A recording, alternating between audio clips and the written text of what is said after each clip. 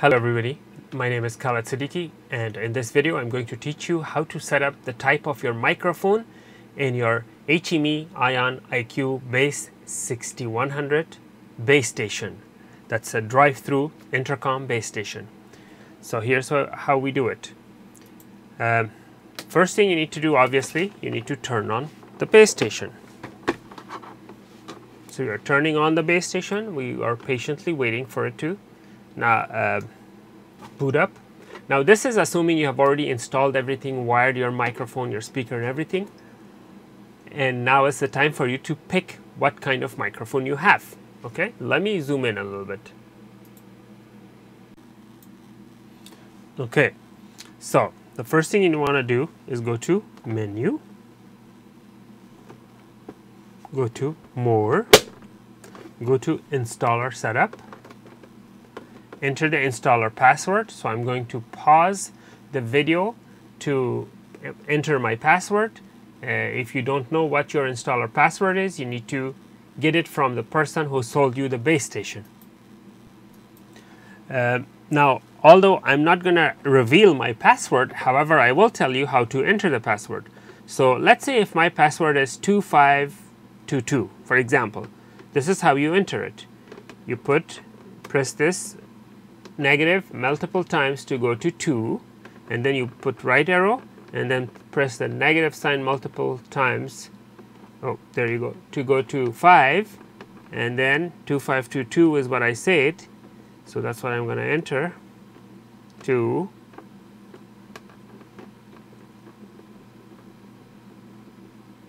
2. So this is how you enter 2522. If you make a mistake, let's say if this went to 1 and you need to back up, you go plus, like that.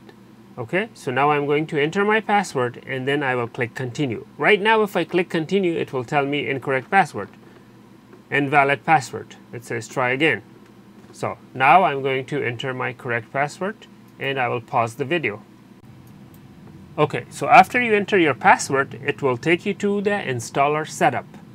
Right here you want to configure the speaker post settings because you want to choose the right type of microphone.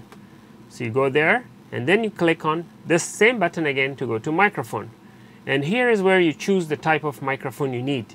You could have DM1, you could have DM2, DM3, DM4, SP2000A, SP2500LP and other.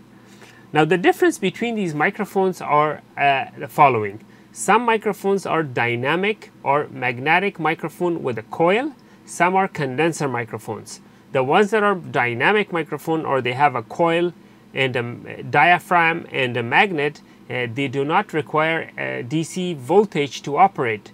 As a matter of fact, when sound is applied to those mics, they will generate a very, very weak alternating current, which will change to sound waves later on in the amplifier inside the circuit. About the condenser microphone, it requires a DC voltage to operate, and that's why you have to choose the right mic. You cannot choose the incorrect mic and expect it to work.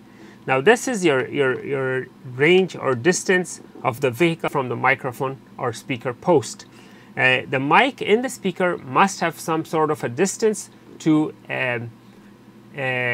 prevent audio feedback when the customer is talking in the drive-through lane.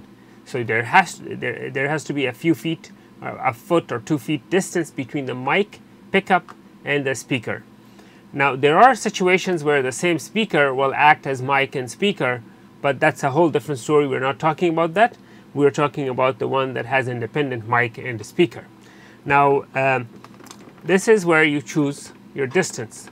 Now the bigger numbers you choose, the more sensitive the microphone will be. So if you choose 8 to 12 feet when the vehicle is much closer, then you will have too much engine noise in the drive-through headset. So it's good to choose exact number which is appropriate to the distance from the driver to the microphone.